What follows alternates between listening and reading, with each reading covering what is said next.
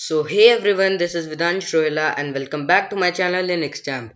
So as you have seen in the title, we are going to create a notification reminder using Python. So without wasting time, let's get started.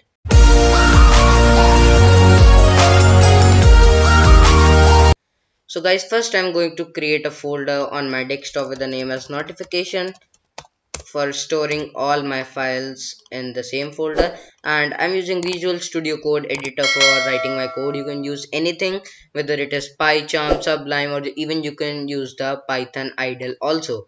So now I'll just open Visual Studio Code, and now I'll open a folder which is on my desktop, which is notification that I have created just now. So after opening this folder, I'll create a new file with the name as notification dot py, which is the extension of a Python file. So first we are going to import time, then I'm going to import notification from plier like this. If you don't have plier, so you can just type a command pip install plier in your cmd. Like this you can very easily install plier. So guys, now I'm going to define a function notify, and inside this function I'm going to run a while true loop, and inside this loop I'm going to give create a function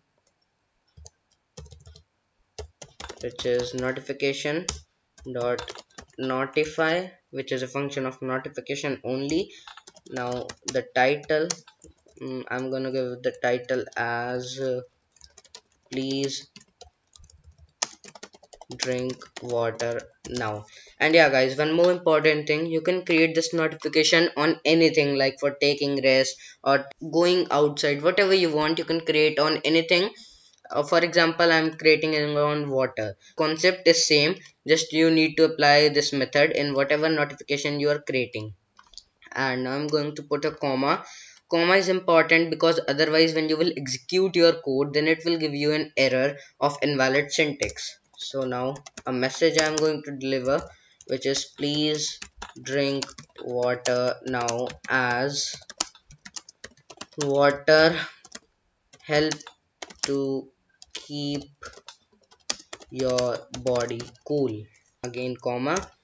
And now if you want an icon also, icon to come with your notification, so I'll just use app underscore icon, and here I'm using a water glass icon. So I am downloading it from this link. I'll give you this link in the description, don't worry about the link. So ICO file is going to work. Don't use any PNG or JPG file because they are not going to work. So just click on ICO file to download it, and I have downloaded in my desktop. So first let me rename it as water hyphen glass and move it in my folder notification, and here it is. So it is easy for me to import it. Now I have to just give the name waterglass.ico. This is very simple. And now timeout. So what basically timeout is, timeout is a time for which your notification is going to be here. Means it is the time for that notification is going to be here. After that time the notification will disappear.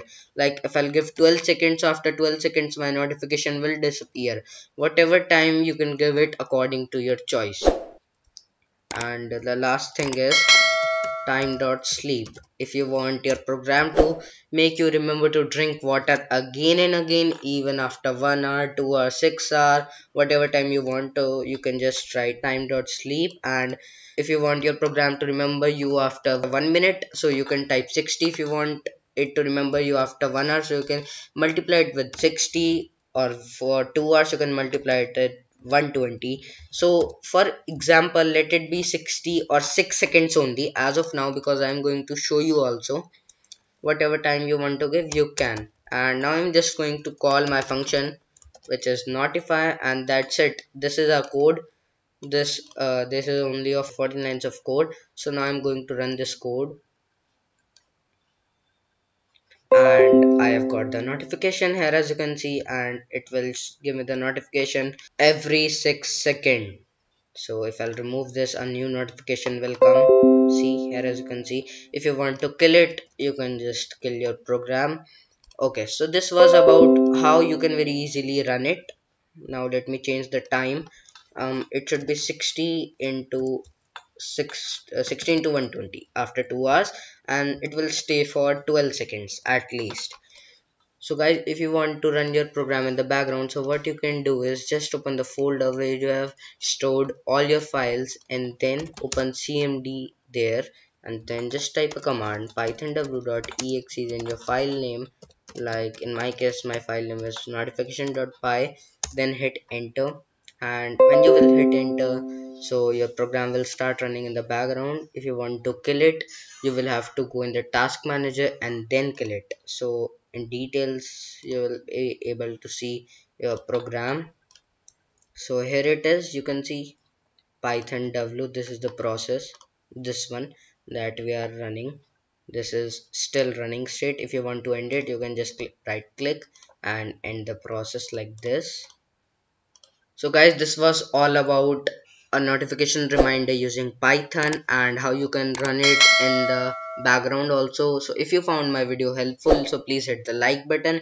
If you are new to my channel, so please subscribe to my channel, and also don't forget to share this video with your friends as much as you can. And if you have any doubt regarding the video, you are free to ask me in the comment section. I will meet you in my next video. Till the time, goodbye.